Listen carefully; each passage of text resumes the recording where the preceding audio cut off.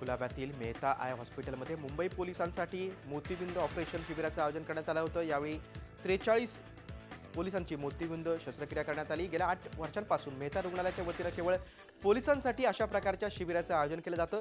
या शस्त्रक्रियांसाठी लागणारा सर्व खर्च हा मेहता रुग्णालयाच्या वतीने केला जातो।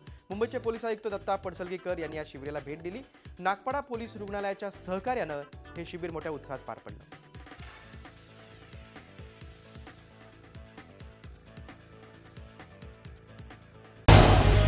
झी 24 तास रहा एक पाऊल पुढे।